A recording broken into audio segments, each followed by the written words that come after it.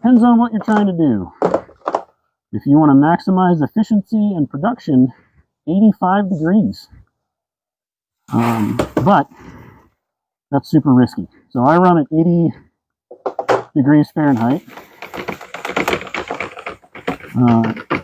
because